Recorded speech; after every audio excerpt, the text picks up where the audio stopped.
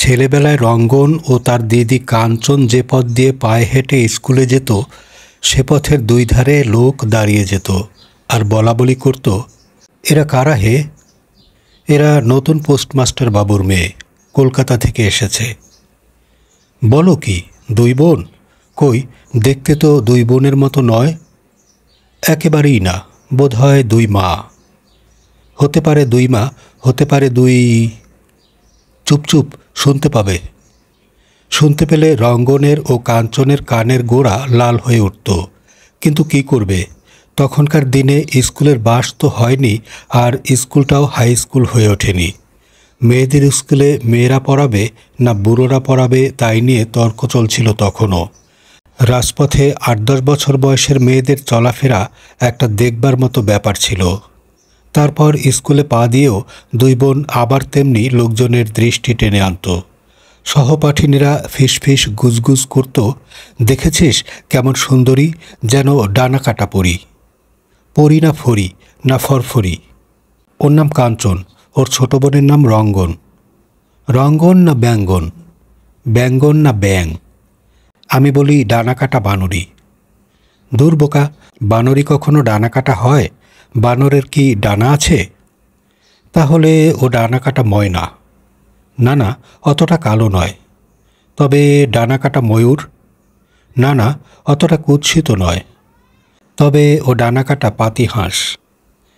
আসলে হয়েছিল কি, তাদের দুই বোনের চেহারায় বেশ কিছু বৈষম্য ছিল।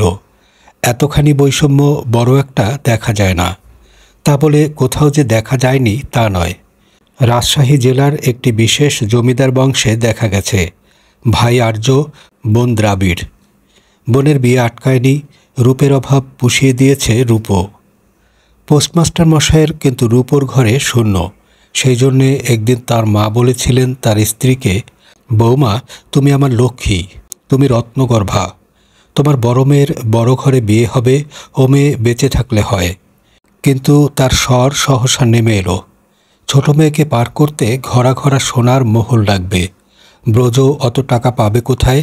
শেষে কি ডাকঘরের তহবিল ভেঙে হাতে হাতকড়া পড়বে?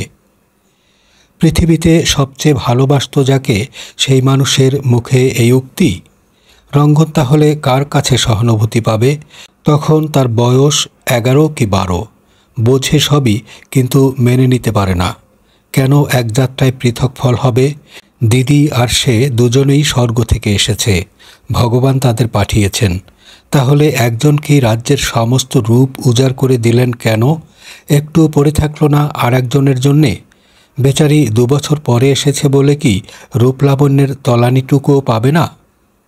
দিদির সঙ্গে একসঙ্গে বেরোতেও তার লজ্জা লাগত। কাঞ্চন ওই অঞ্চলের সেরা সুন্দরী, যেমন তার রূপ তেমনি তার রং, তেমনি তার গড়ন পাতলা ছিপছিপে দীঘল সরল, রজনীগন্ধার মতো শুভ্র, গোলাপের মতো পেলব, আঙুরের মতো স্বচ্ছ, শিরিষের মতো ফুরফুরে। খয়েরি চুল তার মতো আর কার আছে? নীল চোখের তারা তার মতো আর কোন মেয়ের? দিন দিন তার সৌন্দর্যের সৌরভ ছড়িয়ে পড়ছে। কত লোক আসছে তাকে দেখতে, কত বাড়িতে তার জন্যে আদরের আসন পাতা। ধন্য মেয়ে কাঞ্চন। আর রঙ্গন, অমনজার দিদি, সে কিনা বেটে খাটো, মোটা, শ্যামল, শুকনো, খসখসে ভারী। এত ভারী যে ডানা থাকলেও সে উঠতে পারত না। পাতি হাঁসের মতো আস্তে হেঁটে বেড়াতো। মনের দুঃখে সে খাওয়া একরকম ছেড়ে দিয়েছে, তবু তার ওজন কমতে চায় না। খেলাধুলা করলে কমতো, কিন্তু তার বয়সের মেয়েদের খেলাধুলা বারণ। ছাড় কেবল ঘরে বসে 10-25 খেলা বা তাস খেলা। তখনকার দিনে মেয়েদের বাইরের খেলা কোথায়? রঙ্গনদের স্কুলের পড়া শেষ হয়ে গেছল। ওটা মাইনর স্কুল। বাড়িতে বসে থাকতে তো কেউ দেবে না। সংসারের কাজে রাত দিন খাটাবে, যাতে হয় সে গৃহকর্ম নিপুণা, সূচিশিল্প দক্ষা। বিয়ের বিজ্ঞাপনের ভাষায়। ব্রজদুর্লভ কলকাতার লোক। ছুটি নিয়ে বড় মেয়ের বিয়ের সম্বন্ধ করতে গেলেন ও কলকাতা দুর্লভ জামাতা লাভ করলেন। ওরা ইস্ট ইন্ডিয়া কোম্পানির আদি মুৎসুদ্দি বংশ, বনেদি বলে বনেদি। এখনও কলকাতার একটা রাস্তার দুধারে যতগুলো বাড়ি, সবকটাই ওদের। ভদ্রমহিলারা ওপর দিয়ে যান না, ভদ্রলোকেরা যান সন্ধ্যার পরে। দেহ ভাড়া হিসেবে যে টাকাটা দেন তার সিংহের হিস্সা যায় বাড়ি ভাড়া হিসেবে। ওরা কুবের আর ওদের ছেলেটা কার্তিক। কাঞ্চনের সঙ্গে রাজ জোটক। এ বিবাহে সকলের মনে আনন্দ, কেবল রঙ্গন প্রাণ খুলে প্রফুল্ল হতে পারে না। ছেলে মানুষ হলেও সে এইটুকু বোঝে যে দুনিয়ায় সুবিচার কোথাও নেই, ন্যায়ধর্ম নেই। যারা ভালো তারা খেতে পায় না, তাদের মেয়েদের ভালো বিয়ে হয় না। যারা খারাপ তাদের অঢেল টাকা, তারা সুন্দরী মেয়েদের বিনাপণে বিয়ে করে নিয়ে যায়। তাদের ছেলেরাও তাই সুপুরুষ হয়, তাদের মেয়েরাও বিদ্যাধরী। কিন্তু এর থেকে ওর সিদ্ধান্ত হলো অদ্ভুত। যেমন করে হোক ওকে রূপসী হতেই হবে। রূপ যদি আসে তবে ধন সম্পদও আসবে। অভাবের ঘরে ওর বিয়ে হবে না, হবে ঐশ্বর্যের ঘরে। যার সঙ্গে হবে সে হয়তো কার্তিক নয়, কাজ নেই অমন কার্তিকে, কিন্তু সে যেন দিদির বরের চেয়ে দিনহীন না হয়। লোকে যেন বলতে পারে যে হ্যাঁ, রঙ্গনেরও ভালো বিয়ে হয়েছে। হবে না কেন? ও মেয়ে কি কম সুন্দর নাকি? ঠাকুরের ওপর ওর বিশ্বাস টলেছিল। ও তাই একমনে ডাকতে লাগলো পরীকে। যে পরীর গল্প ও ছেলেবেলায় পড়েছে, ও যেন সিন্ডারেলা। একদিন ওকেই ভালোবাসবে অচিন রাজপুত্র। পরী ইচ্ছা করলে কি না পারে। পরীর বরে রূপসী হওয়া এমন কি অসম্ভব? রঙ্গন তাই পরীকে ডাকে। দিনরাত ডাকে, ডাকতে ডাকতে মাস কেটে যায়, বছর কেটে যায়। কেউ জানে না ওর এই গোপন কথাটি, সমবয়সিনী সখীরাও না। ওর স্থির বিশ্বাস ওর ডাক ব্যর্থ হবে না। পরীর আসন টলবে, বলবে যাই দেখি কে আমাকে ডাকছে, এসে দেখবে রঙ্গন। ওদিকে ওর বিয়ের কথাবার্তা চলছিল। কাগজে বিজ্ঞাপন দেওয়া হয়েছিল। যদিবা কেউ কালে ভদ্রে দেখতে আসছিল রঙ্গনকে, অচল টাকার মতো বাজিয়ে দেখে বলে যাচ্ছিল ফিরে গিয়ে খবর দেবে। খবর আর আসেই না। রিপ্লাই পোস্টকার্ড লিখলেও না। বয়স গড়াতে গড়াতে 18 ঠেকল। ঠাকুমা বলেন, 3 কাল গিয়ে 1 কালে ঠেকেছে। এখন যদি না ফোটে তো আর কোনো দিন বিয়ের ফুল ফুটবে না। অগতির গতি কলকাতায় নিয়ে গিয়ে সংসাজিয়ে দেখানো হলো। কিন্তু ভবি ভোলে না। ভাইরা ভাই শিবপদবাবু বললেন, দাদা তোমাকে একটা পরামর্শ দিই, শোনো। তোমার মেয়ের যত ওজন ঠিক তত ওজনের তামার পয়সা জড়ো করে তাই দিয়ে ডার্বির টিকিট কেনো। একরাশ টিকিট কিনলে একটা লেগে যাবেই। তোমার ঘোড়া যদি ডার্বি যেতে, তাহলে তোমার মেয়ের ভেড়া হতে 10-20 জন বাঙালির ছেলে এগিয়ে আসবেই। তখন তুমি করবে স্বয়ংবর সভার আয়োজন। সমান ওজনের তামার পয়সা বলতে কয়েক হাজার চাঁদির টাকা বোঝায়। ব্রজদুর্লভ কোথায় পাবেন অত? তার মেয়ে যদিও 2টি, ছেলে তো অনেকগুলি। তাদের মানুষ করতে হবে না? ভদ্রলোক কোনো রকম সুরাহা না দেখে অবশেষে ঠিক করলেন যে ডাকঘরের কেরানি শরদিন্দুর গলায় রঙ্গনের মালা পরিয়ে দেবেন। ছেলেটি ভালো, অতি সচ্চরিত্র, অতীব সাধু। ব্রজদুর্লভবাবুর ওপর তার অগাধ শ্রদ্ধা। রঙ্গনকেও দেখে আসছে বহুদিন থেকে, তার কোনো দাবি নেই। তার দোষের মধ্যে সে পিতৃমাতৃহীন।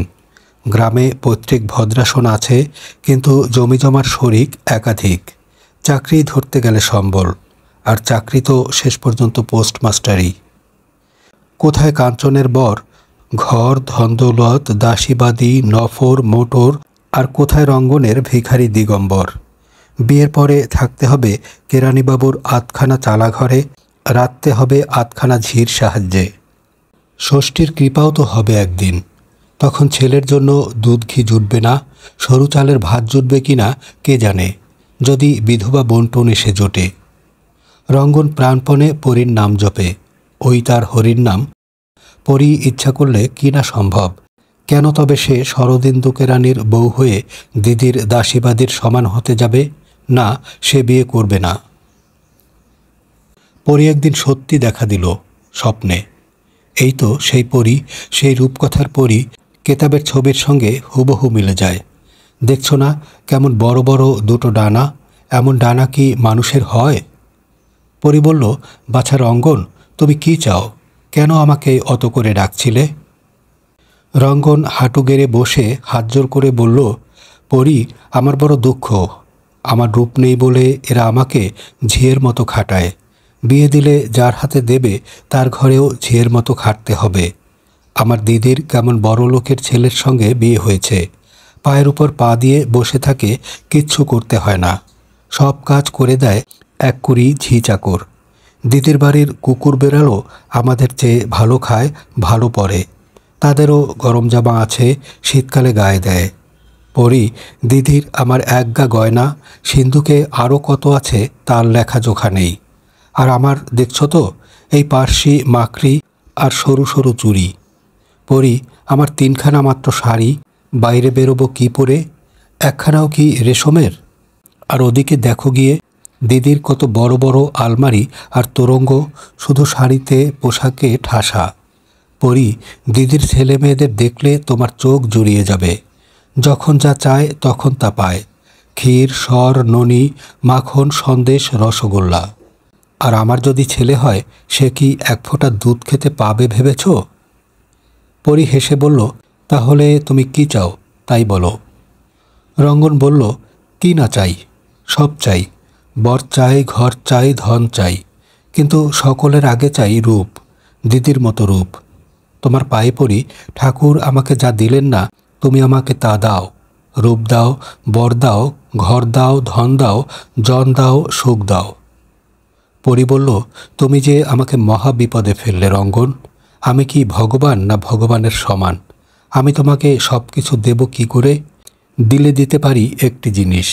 সেটি কোন জিনিস তা তুমি ভেবেচিন্তে বলো। মনে রেখো, একটির বেশি নয়। ওই একটি নিয়ে তোমাকে সন্তুষ্ট হতে হবে, আর আমাকে ডাকতে পারবে না। রঙ্গন বলল, বেশ, তবে আমাকে রূপ দাও, দিদির মতো রূপ। পরি বলল, তথাস্তু। এই বলে আকাশে মিলিয়ে গেল। রঙ্গন জেগে দেখল কেউ কোথাও নেই। ওটা নেহাতি একটা স্বপ্ন। স্বপ্ন কি সত্যি হতে পারে? সে একটু একটু করে ভুলে গেল স্বপ্নের সব কথা। মাত্র কয়েকদিন পরে তার পিসি পশ্চিম থেকে এলেন ভাইয়ের অসুখ শুনে।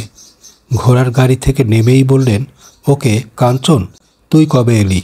তোর শাশুড়ি আসতে দিল, কিন্তু ও কি তোর সিঁথিতে সিঁদুর নেই কেন? রঙ্গন প্রণাম করে বলল, আমাকে চিনতে পারছেন না পিসিমা? আমি যে রঙ্গন। পিসি বিশ্বাস করলেন না। রঙ্গন কখনো এত সুন্দর হতে পারে? ভিতরে গিয়ে বললেন, রঙ্গনকে দেখছি না কেন? আয়রে রঙ্গন, তোর জন্যে কি এনেছি দেখ। এমন সময় রঙ্গনের মা ঘর থেকে বেরিয়ে এসে দেখলেন সত্যিই তো কাঞ্চন। আরও কাছে গিয়ে চিবুকটি তুলে ধরলেন। না, কাঞ্চন নয়, কিন্তু কাঞ্চনের দোসর। ওমা, আমার কি হবে? ঠাকুরছি, তুমি জাদু জানো? আমার রঙ্গন কেমন করে কাঞ্চন হলো? তোমরা কে কোথায় আছো গো? দেখবে এসো। অসুস্থ শরীরে উঠে এলেন ব্রজদুর্লভ। ঠাকুর ঘর থেকে ছুটে এলেন তার মা। বাড়ির ছেলেরা যে যেখানে ছিল হইচই করে এলো। সবাই দেখল রঙ্গন কেমন করে কাঞ্চন হয়ে গেছে। অবশ্য বেমালুম এক নয়, বোঝা যায় এ রঙ্গন, এর বয়স কম, এ কুমারী।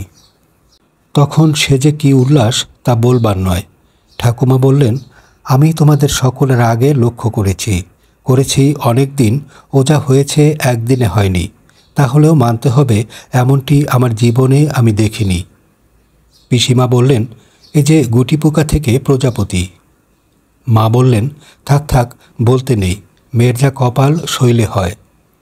বাপ বললেন, ওকে আমি কলকাতা নিয়ে যেতে চাই। ওর উপযুক্ত বর এখানে বসে থেকে মিলবে না। ছুটির দরখাস্ত লিখে দিচ্ছি। ওরে একটা টেলিগ্রামের ফর্ম নিয়ে আয় তোরে। কলকাতায় রঙ্গনের জন্যে চেষ্টা চলতে লাগলো। একদিন খুব মজা হলো। কাঞ্চন তাকে নেমন্তন্ন করে নিয়ে গেছে।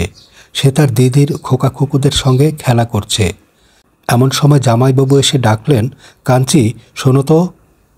রঙ্গন বলল, বাহ, আমি কাঞ্চন হতে গেলুম কবে? আমি যে রঙ্গন। জামাইবাবু বললেন, রঙ্গন?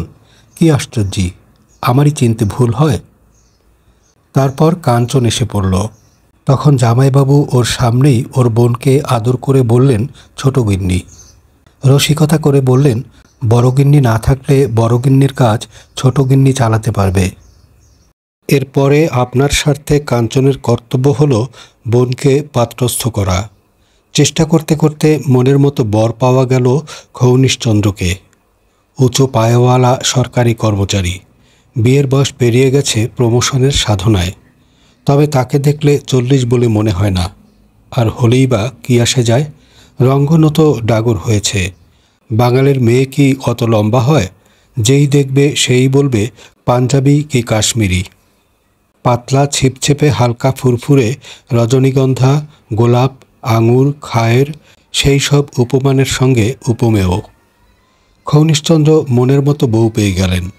তিনি যে এতদিন অবিবাহিত ছিলেন এ যেন রঙ্গনেরই প্রতীক্ষায়। যে তার মানসী বধূ, যাকে তিনি কোথাও খুঁজে পাননি, পেলেন এতদিন পরে আকস্মিকভাবে। বিয়ের পর রঙ্গন তার স্বামীর সঙ্গে পুনা চলে যায়। এমনিতেই সে গৃহনিপুণা, তার ঘর সংসার সে অল্পদিনের মধ্যে বুঝে নিল। চাকরগুলো দুহাতে লুট করছিল। বাজার খরচ নাকি দিনে 10 টাকা, 10 টাকার নোটের একটা টাকাও বাজার থেকে ফিরত না। রঙ্গন সেটাকে চোখ বুজে করে দিল 5 টাকা। তার থেকেও ফিরতে লাগলো 12-13 আনা, নইলে নকরি ছুটে যাবে। দেখাশোনা করত রঙ্গন নিজে দাঁড়িয়ে থেকে, তাই রান্নার স্বাদ বদলে গেল। খৌনিশ বললেন, মা বেঁচে থাকতে খেয়েছিলুম মনে পড়ে, তারপর এই খাচ্ছি। মাঝখানের 15 বছর অনাহারে কেটেছে। কিন্তু পড়াশুনো তো সে সামান্যই করেছে। অত বড় সরকারি আমলার ঘরে মানাবে কেন? তাই তার জন্যে গভর্নেস বহাল হলো। খাস ইংরেজ মেম সাহেব, বুদ্ধিমতী মেয়ে, চটপট শিখে নেয় আর মনে রাখে। বছর 2 যেতে না যেতে দেখা গেল সে ইংরেজের সঙ্গে ইংরেজিতে কথাবার্তা বলছে, কোথাও এতটুকু বাঁচছে না। কি চমৎকার উচ্চারণ! তবে সে বিদ্বানদের সঙ্গ পারতপক্ষে এড়ায়। তর্ক বিতর্কের ধার দিয়ে যায় না। অতিথিরা গম্ভীরভাবে আলোচনা করছেন দেখলে সেলাইয়ের কাজ হাতে নিয়ে বসে, চোখ তুলে তাকায় না। তারপর স্বামীর সঙ্গে একবার বিলেত ঘুরে আসতেই তার আদিপর্ব 7 সমুদ্রের জলে ভেসে গেল। যে সমাজে সে মিশত সে সমাজ তাকে জাতে তুলে নিল। সে না হলে পার্টি জমবে না, তাই নিত্য নিমন্ত্রণ। সে না হলে নাচ জমবে না, তাই অবিরাম সাধ্য সাধনা। বিস্তর খোসামত শুনতে হয় তাকে। তাতে যে তার মাথা ঘুরে যায় না, এর কারণ সে তার দিনহীন অবস্থার দিনগুলি ভোলেনি, তাই অহংকারী হয়নি। তার একটা মস্ত গুণ, সে সাধারণ গৃহস্থের পরিবারে আসা যাওয়া করে, অসুখের সময় ফলমূল কিনে দেয়, সুখের দিনে ফুল কিনে উপহার দেয়। সকলের সঙ্গেই সহৃদয় ব্যবহার করে, হোক না কেন গরিব কেরানি। শরদিন্দুকে সে বিয়ে করেনি বটে, কিন্তু তার মতো মানুষই বা কটা দেখেছে বা দেখছে? মনুষ্যত্ব তার নতুন সমাজে বিরল। মাঝে মাঝে তার ভীষণ মন কেমন করত মা বাবার জন্যে, ঠাকুরমার জন্যে, ভাইগুলির জন্যে। কিন্তু ফিরে যাবার পথ খোলা ছিল না। সে গেলে তারা ওকে রাখবে কোথায়? অত বড় লোকের রানীকে তারাও যে আসবে তা নয়। পুনা অনেক দূর, খেটে খাওয়া লোকের অত সময় কোথায়? আর খরচাই বা জামাইয়ের সংসার থেকে নেবে কেন? একমাত্র কাঞ্চনের সঙ্গেই তার সমতা, কিন্তু কাঞ্চন কিছুতেই তাকে ডাকবে না। ছোট গিন্নির ওপর কর্তার যা নেক নজর, সেও কাঞ্চনকে আসতে বলবে না। ভিতরে ভিতরে বেশ একটু রেশারেশির ভাব। দিদির বোন বলেই তুলনায় রূপহীন দেখাতো, নইলে কি কেউ কখনো মা বাপ তুলে মন্তব্য করত? ডানাকাটা পরীর সঙ্গে না দেখলে কেউ কখনো মিল দিয়ে বলতো না যে ডানাকাটা বানরী। এখন অবশ্য সেও সমান সুন্দরী, সমান উচ্চ। তাহলেও কাজ কি দিদিকে ডেকে এনে? এ যেন খাল কেটে কুমিরকে ডেকে আনা। এদিকে কর্তারই হয়তো আফসোস হবে, কি ভুলই করেছি বড়গিন্নিকে বিয়ে না করে। কিন্তু একদিন এক ঘটনা ঘটল। স্বামী কার সঙ্গে বিলেত পালিয়ে যাচ্ছে বলে বোম্বে পর্যন্ত ধাওয়া করে এলো কাঞ্চন। ট্রেন থেকে টেলিগ্রাম করল রঙ্গনকে, খৌনিশকে। এরা দুজনে জোরছে মোটর ছুটিয়ে দিল। ভিক্টোরিয়া টার্মিনাসে খাড়া থাকলো ক্যালকাটা মেল কখন আসে। কাঞ্চন নামলো, তার কোলের ছেলেটি নামলো, আয়া নামলো, বেয়ারা নামলো। কিন্তু পাখি দুটি উড়ে গেছে, ওদের কূপ খালি। বন বন করে ফ্যান ঘুরছে। বার্থের গায়ে কার্ডাটা মিস্টার অ্যান্ড মিসেস আর.সি. রায়। বেচারি কাঞ্চন, মণিহারা ফণি, পায়ে লুটিয়ে পড়তে চায় স্টেশনের প্ল্যাটফর্মের উপর হাজার হাজার অচেনা লোকের সামনে। রঙ্গন তাড়াতাড়ি স্বামীর সঙ্গে কি পরামর্শ করল। স্বামী তৎক্ষণাৎ মোটর করে অদৃশ্য হয়ে গেলেন। গন্তব্য পুলিশ হেডকোয়ার্টার্স। দুই বোনে সদল বলে চলল তাজমহল হোটেলে। এতক্ষণ যা হলো তা গৌরচন্দ্রিকা। এরপরে আসছে আসল গল্প। খৌনিশকে অনেক পেট্রোল পোড়াতে হলো, পুলিশকেও তার খাতির কম নয়। জুহুতে ওদের আবিষ্কার করা হলো, কিন্তু গ্রেপ্তার করবে যে কী অপরাধে? পাসপোর্ট চেয়ে নিয়ে পরীক্ষা করে দেখা গেল মিসেস রায়ের চেহারা মিসেস রায়েরই মতো, অর্থাৎ রায়ের সঙ্গে যিনি ছিলেন তারই ফটো আঁটা। এক্সকিউজ মি, আপনি কি মিসেস কাঞ্চনমালা রায়? পুলিশের প্রশ্ন। আমি, ভদ্রমহিলার উত্তর। এর উপর আর কথা চলে না। পুলিশ তো ভিজে বেড়ালের মতো পাসপোর্টখানা ফেরত দিয়ে তোবা তোবা করে সরে পড়ল। খৌনিশ ধরা পড়ে গেলেন। রমেশ শাসিয়ে বলল, দেখে নেব। আমার স্ত্রীকে পুলিশ ডেকে এনে আমার স্ত্রী নয় বলে অপমান। সত্যি কাজটা ঠিক হয়নি।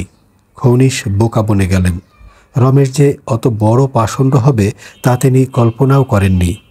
পাসপোর্ট অফিসে গিয়ে যার ফটো দাখিল করেছে সে কোনো কালই কাঞ্চনমালা নয়, সে কাঁকনমালা, কাঞ্চনমালার দাসী। দুপাতায় ইংরেজি পড়েছে, সাজগোজ করতে শিখেছে, চেহারায় রস আছে। এখন বিলেত গিয়ে অম্লান বদনে কাঞ্চনমালা রায় বলে পরিচয় দেবে, ব্যাংকের কাগজপত্র সই করবে, একরাশ দলিল সৃষ্টি করবে। পরে এই নিয়ে আইন আদালত করতে হবে। কোর্টে দাঁড়াতে হবে দুই নারীকে, কে যে কাঞ্চনমালা আর কে যে কাঁকনমালা, সাক্ষী প্রমাণ নিয়ে সাব্যস্ত করতে হবে বিচারপতিকে। আর একটা ভাওয়াল সন্ন্যাসীর মামলা। জাহাজ ছেড়ে দিল। কেউ আটকাতে সাহস পেল না। জাহাজ ঘাটে যাবে বলে জেদ ধরেছিল কাঞ্চন। সে নাকি সাহেবকে বুঝিয়ে বলবে যে সেই সত্যিকার কাঞ্চনমালা, ওটা মিথ্যেকার কাঁকনমালা। ওর প্রকৃত নাম বিলবোদা, বাঁকুড়া জেলায় বাড়ি। সাহেব যে কোন সাহেব তা সে জানে না, কিন্তু সাহেব যখন তখন নিশ্চয় সুবিচার করবে।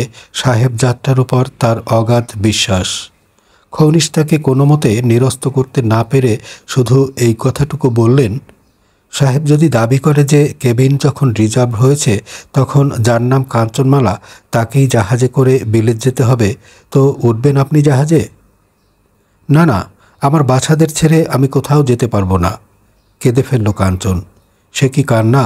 ফুপিয়ে ফুপিয়ে, ফুলে ফুলে, হাত পা মাথা দুলিয়ে দুলিয়ে কান্না। আপনি না গেলে আপনার জায়গায় যেতে হয় আর একজনকে। কাঞ্চন সাজতে হয় রমেশের সহযাত্রিনী হতে। ও বোধ হয় একা যেতে ভয় পায়। রঙ্গন চোখ টিপে স্বামীকে নিরস্ত করল। ভদ্রলোকের আড্ডা দেওয়া অভ্যাস, আমোদে লোক বলে সর্বত্র জনপ্রিয়। প্রমোশনের সেটাও একটা সংকেত। বোম্বে থেকে ওরা পুনা গেল সবাই মিলে। কাঞ্চনের বুক ভেঙে গেছে এবং রঙ্গন লক্ষ্য করে অবাক হলো যে রূপ উবে গেছে। দিদি, তোর রূপ গেল কোথায়? আমার রূপ? আমার রূপ আমি 7 ভাগ করে 7 ছেলে মেয়েকে দিয়েছি, আর দিয়েছি তাদের বাপকে। ও কার্তিক ছিল, কন্দর্প ছিল না। আমার রূপ নিয়ে হয়েছে কন্দর্প। ও এখন আমার দেওয়া রূপ দেবে কাকনকে, আমার বাঁ দিকে। দিনে দিনে সুন্দর হবে কাকন, আমার ছোঁয়া দিয়ে সুন্দর। যে ছিল দাসী সে হবে রানী, যে ছিল রানী সে হবে দাসী। রঙ্গনকে গভীরভাবে প্রভাবিত করল এই উক্তি। মেয়েরা বিজ্ঞ হয় মেয়েদেরই অভিজ্ঞতা শুনে, পুরুষের পুঁথি পড়ে নয়। মাত্র 27 বছর বয়সে কাঞ্চনের সব সুখ ফুরিয়ে গেল। এখন তাকে বাঁচতে হবে তার বাছাদের মুখ চেয়ে। নইলে ছাদ থেকে লাফ দিয়ে পড়ত, গঙ্গায় ঝাঁপ দিয়ে পড়ত, বাজার থেকে আফিং কিনে এনে খেত, কেরোসিন মেখে আগুন ধরিয়ে দিত, বিছানার চাদর ছিঁড়ে গলায় দড়ি দিত। বাদী হবে রানী, রানী হবে বাদী। ও হো হো! রানী, আমার কি বুদ্ধি ছিল! রূপ থাকলে কি হবে, বুদ্ধি না থাকলে কিছুই থাকে না। না স্বামী, না সম্মান, না সম্পদ। আমি সোজা মানুষ। আমার ধারণা ছিল স্বামীকে যতগুলি সন্তান দেব তত বেশি ভালোবাসা পাব। 7টি সন্তান দিয়ে 7 পাকে জড়াবো। কই, তা তো হলো না রে। গেল আমার রূপ, সেই সঙ্গে স্বামীর ভালোবাসা। ও হো হো! দিদিকে সান্ত্বনা দিতে গিয়ে রঙ্গন ভাষা খুঁজে পেল না। গায়ে হাত বুলিয়ে দিতে থাকলো আর ভাবতে লাগলো নিজের ভবিষ্যৎ। এমন হবে যদি জানতুম, তাহলে কি আমি 7 করে মা হতে যাই? হলে হতুম একবার কি দুবার। আজকাল শুনি কত রকম নতুন নতুন উপায় বেরিয়েছে। দিদিমাদের মতো সাপখোপ খেতে হয় না। আমার শ্বশুর বাড়িতেই কটি বুড়ি পাগল কি সব খাওয়া হয়েছে লুকিয়ে লুকিয়ে। আমাকেও সিঁদুরের মতো লাল লাল কি একটা এনে দিয়েছিল, খাইনি। এনে দিয়েছিল ওই কাকন, ওই বিলবোদা, খেলে বাস্তব না রে। রঙ্গন এর মধ্যে রঙিন হয়েছিল। বলল, আমাকে চিঠি লিখিসনি কেন? আমার গভর্নেস আমাকে প্রথম থেকেই সাবধান হতে শিখিয়েছে। আমার তো হয় না। তাই তো, এটা কোনোদিন কাঞ্চনের মাথায় আসেনি। তার ধারণা ছিল রঙ্গন ঠাকুর দেবতা মানে না বলেই তার হয় না মা ষষ্ঠীর রোষ। তা বলে কি একেবারেই হবে না রে? হবে বই কি। আগে তো জীবনটাকে উপভোগ করি। 25 বছর মাত্র বয়স। এ বয়সে মা হলে আমার ডানা কাটা পড়বে যে। ও, তুই বুঝি ডানাওয়ালা পরি? কেন, হতে দোষ কি? পরীদের ডানা থাকে কে না জানে, সেইটাই তো স্বাভাবিক। ডানা কাটা পরি শুনে শুনে তোর মাথা ঘুরে গেছে। তাই তুই বুঝতে পারছিস না যে ওতে পুরুষদেরই সুবিধে। ডানা দুটি কেটে রেখে তোকে ওরবার অযোগ্য করে তোলা হয়েছে। নইলে ওর সঙ্গে এক জাহাজে বিলেত যাবার কথা তো সত্যিকার কাঞ্চনেরই। তুই উড়তে জানিস নে, তো উড়ো পাখির সঙ্গে উড়বি কি করে? পুরুষ তো উড়ো পাখি, এটাও কি জানতিস নে? কাঞ্চন ধিক্কার দিয়ে বলল, বিলবোদা উড়ল, উড়বে বলেই বুঝি 3-3বার মা হতে হতে মা হলো না। আমি পারতুম না রে। আমার ডানা কাটা বলে আমার দুঃখ ছিল না, তবু তো পড়েছিলুম লোকের চোখে। এখন যে বানুরি, হো হো হো। তা নেহাত ভুল বলেনি দিদি। রঙ্গনের মনের কথাটা কেমন করে দিদির মুখে এসেছে। এতকাল পরে শোধবোধ হলো স্কুলের সেই ডানাকাটা পরি ও ডানাকাটা বানরি বলে অন্যায় তুলনার। ওরে, তোরা আয়রে স্কুলের ছুরিরা, দেখে যা কে পরি কে বানরি। এখন যে পরি সে ডানাওয়ালা পরি, আরও এক কাঠি সরেশ। কাঞ্চন তার আর সব খোকা খুকুদের কলকাতায় ফেলে এসেছিল। কোলেরটিকে নিয়ে আর কদিন ভুলে থাকা যায়? ওরা চিঠি লিখেছে, মা তুমি জলদি এসো, তোমার জন্যে মন কেমন করছে। তা পড়ে কাঞ্চনের চোখে কোটালের বান ডাকল। আরব্য উপন্যাসের মায়া শতরঞ্জ পেলে সে 2 দিন 2 রাত্রের পথ দুদণ্ডে পার হতো। তা যখন নেই তখন রেলগাড়িতেই উঠে বসতে হলো। দিদিকে বিদায় দিয়ে এসে রঙ্গনের প্রথম কাজ হলো মেটকে নোটিশ দেওয়া। মেট কথাটা ইংরেজি হলেও মানুষটি কোঙ্কনি, সব রকম গৃহকর্মে সাহায্য করত। রঙ্গনের প্রসাধনের পশ্চাতে থাকত তারই অদৃশ্য হস্ত। বয়স হয়েছে, বিয়ে হয়েছিল, স্বামী মারা গেছে, নিঃসন্তান। এতদিন তাকে সন্দেহ করেনি, সন্দেহের উপলক্ষ ঘটেনি। এই প্রথম মনে হলো যে সন্দেহ না করাটাই ভালো মানুষই। একদিন সেই হয়তো সাজবে রঙ্গনবালা দাস। রঙ্গন তাকে বুঝিয়ে বলল যে আর্থিক অবস্থা মেড রাখতে অনুমতি দিচ্ছে না। মেড বলে কেউ থাকবে না, পদটাই ছাঁটাই হবে। যারা মেড রাখতে পারেন তাদের কাছে চিঠি লিখে দেওয়া হচ্ছে সুপারিশ করে। লেডি কার্সেটজি একবার জানতে চেয়েছিলেন কে অমন সুচারুরূপে সাজায়। তিনি হয়তো সঙ্গে সঙ্গে কাজে লাগিয়ে দেবেন। ভয় নেই, ধন্যবাদ। মেড চলে যাবার পর মনটা ফাঁকা হয়ে গেল। ছিল একটি সঙ্গিনী, যার সঙ্গে দুটো সুখ দুঃখের কথা বলাবলি হতো। এখন এমন একটিও মেয়ে মানুষ রইল না যে অসুখে বিসুখে সেবা করবে বা কাছে বসবে। বান্ধবীরা যদি দয়া করে আসে তবে সেটা হবে দয়ার দান। তার উপর নির্ভর করা যায় কি? দূর সম্পর্কের কোনো এক বিধবা আত্মীয়াকে আনিয়ে নিলে মন্দ হতো না, কিন্তু বয়স্ক হওয়া চাই, স্বামীর চেয়েও বয়স্ক। এই সূত্র ধরে পিছিয়ে এসে পড়লেন। থাকতেই এলেন, সঙ্গে একটি ছেলে। চাকরির খোঁজ করবে, তা করুক, মেয়ে তো নয়। অরক্ষণীয়া কন্যা হয়ে থাকলে পত্রপাঠ প্রত্যাখ্যান করা হতো। অত ভালো মানুষই ভালো নয়। 2-4 হাজার টাকা খরচ করে বিয়ে দেওয়া তার চেয়ে ভালো। আর্থিক অবস্থা অনুমতি দিতে পারে।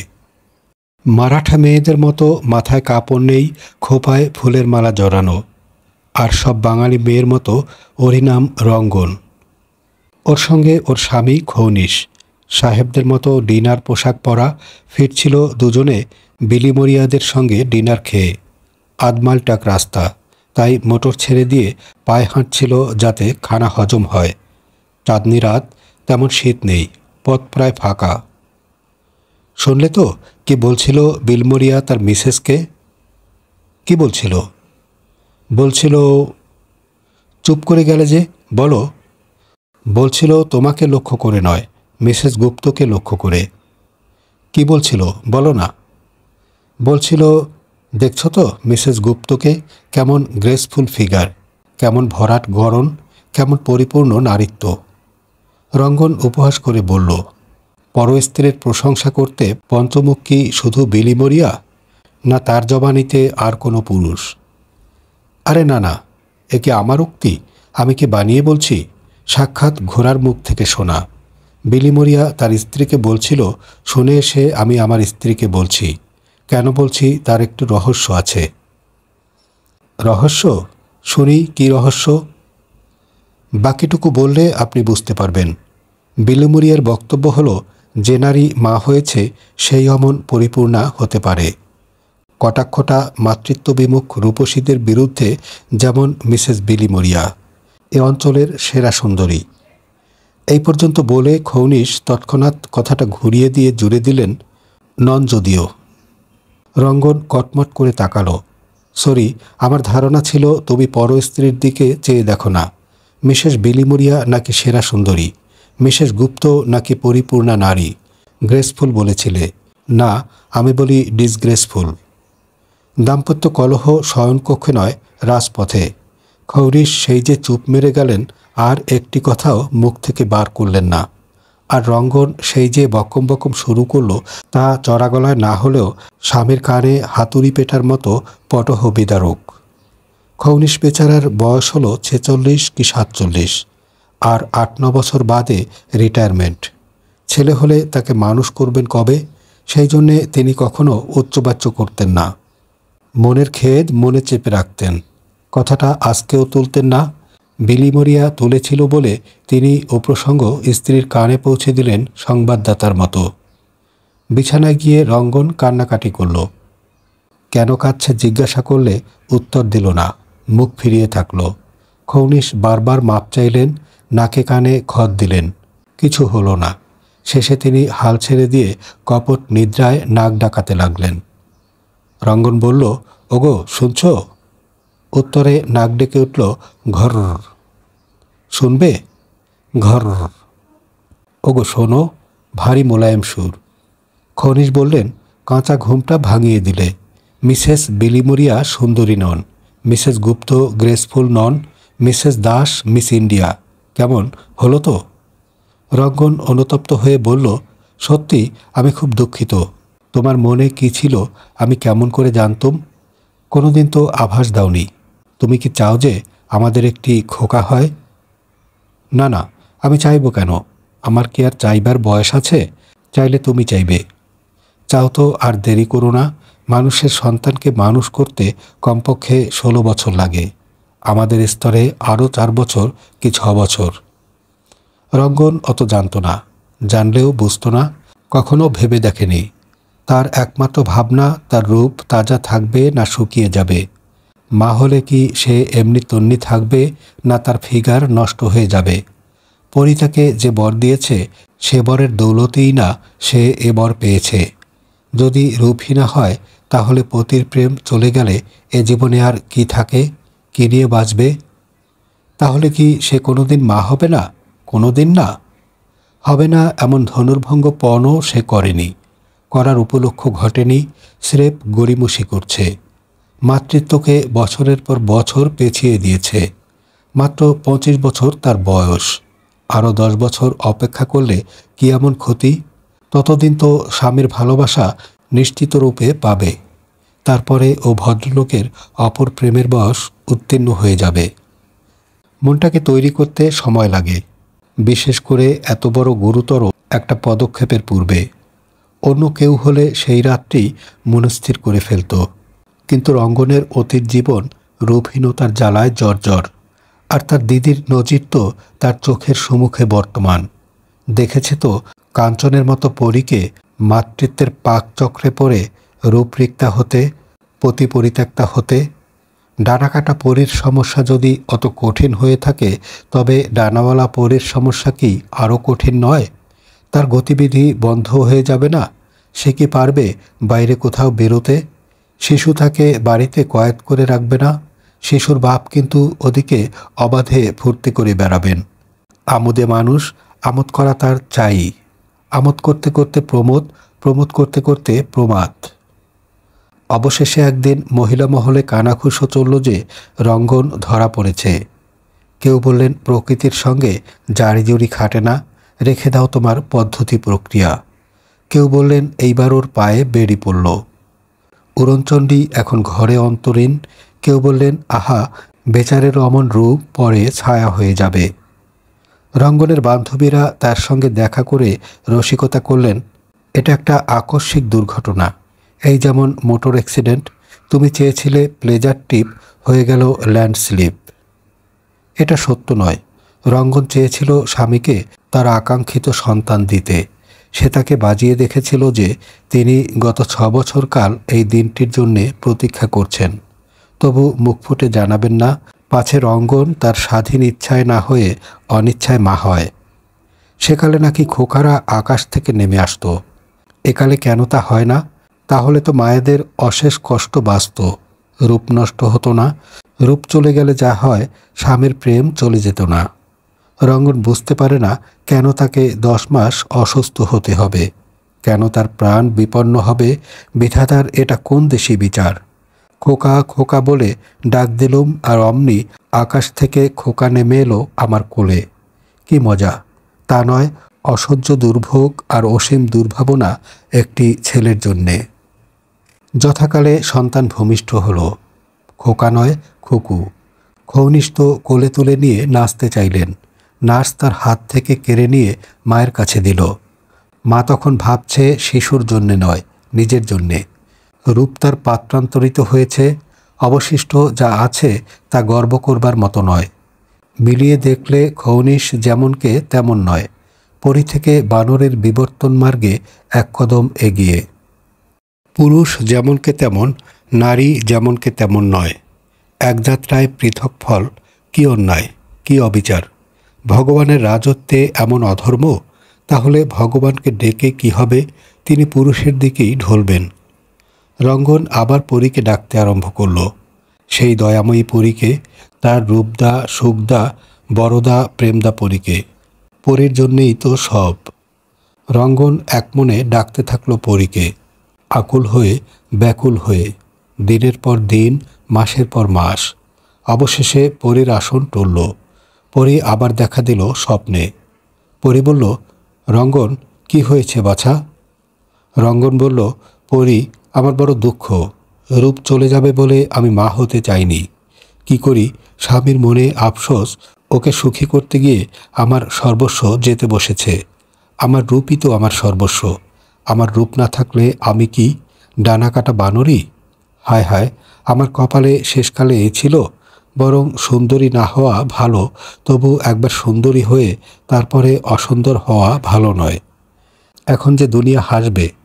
পরী, তোমাকে বলতে আমার লজ্জা করে, কিন্তু না বললে কি তুমি বুঝবে? আমার তলপেট এতদিনেও সমান হলো না, একটুখানি ফুলে রয়েছে। ওই একটুখানির জন্যই আমার ফিগার মাটি হলো। কি দিয়ে ঢাকা দিই বলো তো? বিজ্ঞান এখানে নিরুপায়। তারপর আমার বুক এখন বিশাল আর ভারী আর ক্ষীর দিয়ে ভরা। শিশুর ভাগ্য সন্দেহ নেই, কিন্তু জননীর দুর্ভাগ্য। আমি তো ভয়ে মাই দেওয়া বন্ধ করে দিয়েছি। দিলে বেশ আরাম, কিন্তু টেনে টেনে শেপ নষ্ট করে দেবে। যা দুরন্ত মেয়ে! পরী, আমার মেয়েকে আমি খুবই ভালোবাসি, তার জন্যে না পারি এমন কাজ নেই। কিন্তু সে কি তা বলে আমার সর্বনাশ করবে? পিসি বলছে এটাই নিয়ম।